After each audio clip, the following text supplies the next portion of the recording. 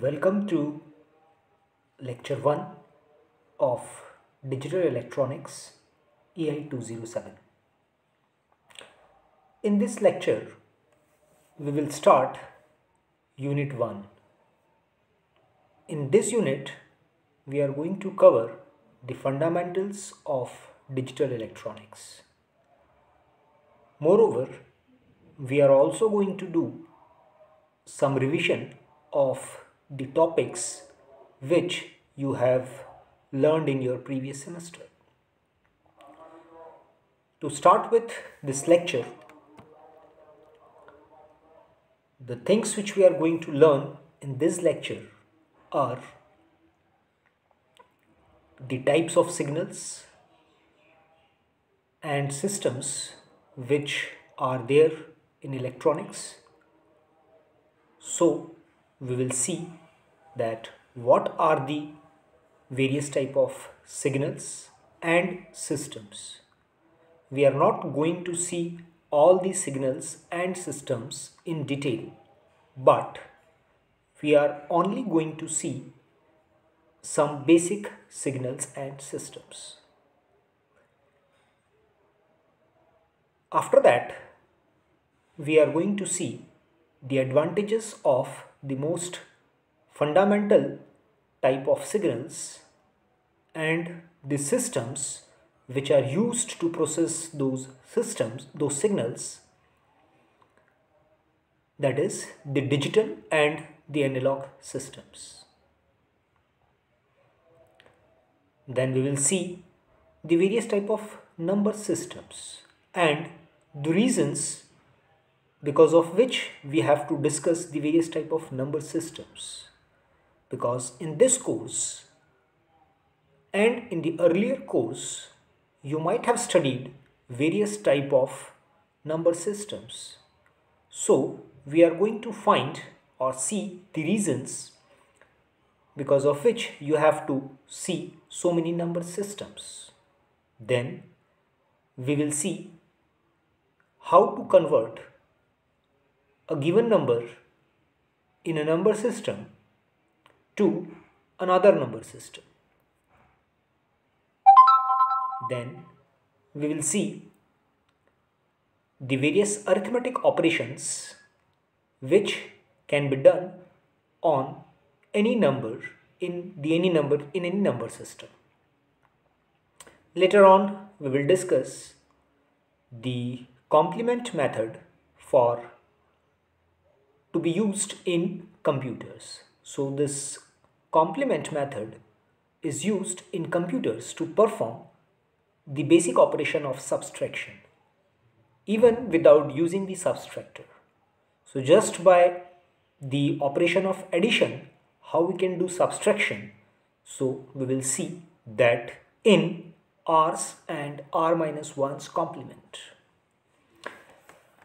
So to start with, let's have the basic historical view of the digital revolution. So the digital revolution started somewhere in the year 1950s, and in the initial period of 20 years there were not much development in the field of digital electronics, but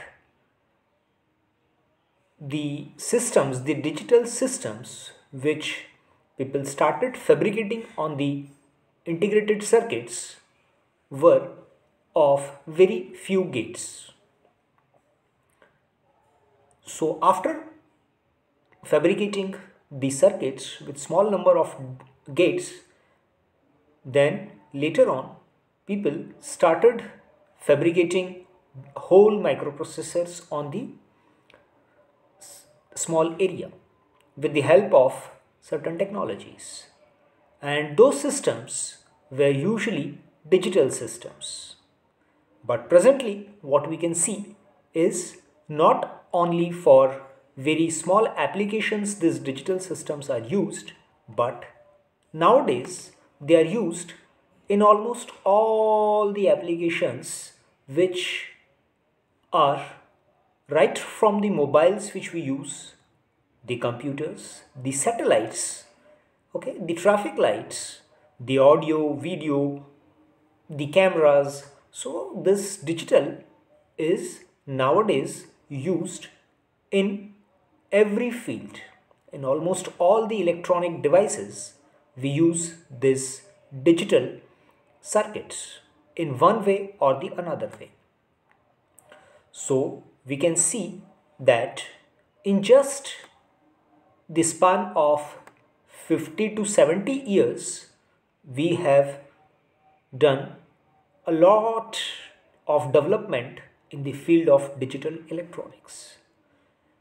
This digital revolution has almost, if not completely, substituted the analog circuits, but have replaced the analog circuits by digital circuits. So to move on, let's see that what is the basic difference between analog and digital signals, and how these signals are used to process the signals. So if we talk about the analog signals, then the basic analog signals are nothing but the signals which vary continuously. Okay, so the signal, if we see the graph, then we can see on the y-axis we have amplitude, and on the independent axis, that is on the x-axis, we have time.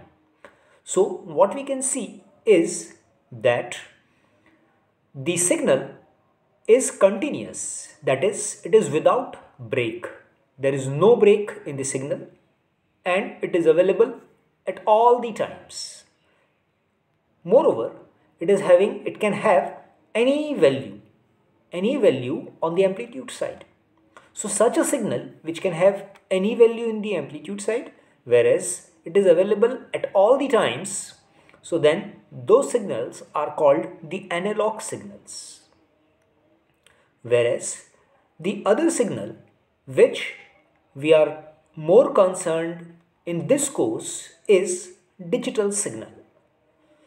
Digital signals are not like the analog signals which are available for all values, but the digital signals are available for only some discrete values. Only some discrete values the digital signals are available. If the digital signal is available for only two levels, then such a signal is called a binary signal or a digital signal. And this signal may be continuous or discrete in time as well. So continuous in time and continuous in, it may be continuous in time or discrete in time. So the signals which are continuous in time, which are available at all the times, but can only take some values, not all the amplitude values, such signals are called digital signals. Digital signals are usually, in this course, we are going to represent by only two levels. The two levels may be called as 0, 1 or on, off levels. These digital signals are used for processing or are used as the input signal for digital systems.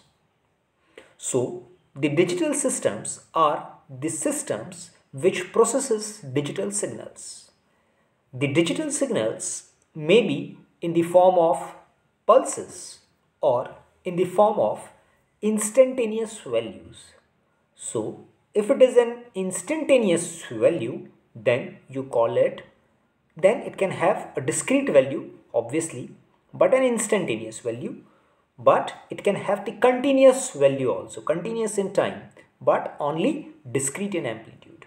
So the digital signals may be in the form of pulses, as you can see in the diagram. Now, as I have told you that as there are basically two types of signals, which are analog and digital signals, so the systems which we use to process these signals are called, if we are using analog systems, so the analog systems are the systems which can process only analog signals, whereas the digital signals are the signals which can process digital signals. It cannot take all the values, but it can take only a few discrete values. These discrete values, as I have told you earlier as well, can be in the form of logic levels. These logic levels are 0, can be denoted by 0, 1, on, off, true, false, or by any other way you want to denote it. So in this course, we are not very much concerned about the analog systems or the analog signals, but we are very much concerned about the digital signals and the digital systems. In this course, we are going to design a few very few and a very simple digital systems. So these digital signals, as I have told you, can be represented by two levels, 0 and 1. So ideally, if we consider, then there can be two levels, two ways to represent the logic. If we represent the logic as low by 0 and the high value of the logic by 1, then we call it a positive logic. Whereas if we represent the high value, that is, let's say if the high value is 5 volt by a 0, whereas the lower side value, that is, let's say 0 volt, is represented by 1, then such a logic is called negative logic. Moreover, both the logics are useful and are used in the system design, but usually people use positive logic, and positive logic is also easy to understand many a times, but in some applications we have to, or we may have to, use negative logic. So as I have told you that here in this diagram you can see there are only lower value 0 and the higher value plus 5 volts for positive logic, but in the real world these values are not exactly 0 and 5, but they lie in a certain range. If the signal lies in fact in a certain range, then also we normalize it to 0 or to 5. Then those signals are called digital signals. What I mean by this point is that, let's suppose you have defined certain lower range, let's say 0 to 1 volt. So if your signal lies in this range between 0 to 1 volt, if the signal is 0, 0.1, 0.2, 0.5, 0.7, in fact 0.9, then that signal up to 1 volt will be treated as 0, will be rounded to 0.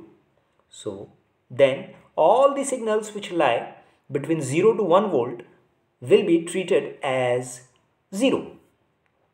Whereas if you have defined a certain higher range, on the higher side, let's say that range is also of 1 volt. So if that range is of 1 volt, let's say the range is from 5 volt to 4 volt, you have defined as the higher voltage. If any voltage will fall in this range of 4 to 5 volt, then we call it, or we round it to the 1 volt. So the signal cannot take all the values of between the 0 and 1 volt on the lower side, or on the between 4 to 5 volts on the higher side, but it will always be rounded to the nearest 0 or the 1. So such a signal will become your digital signal. So this representation is your digital representation. So now we will discuss that what are the reasons because of which digital systems were able to replace almost all of the analog systems. I shouldn't say almost all of the analog systems, because analog systems are also in use in the current era. But most of the times we use digital systems. Analog systems are useful but only for some applications. And the reasons are very well known.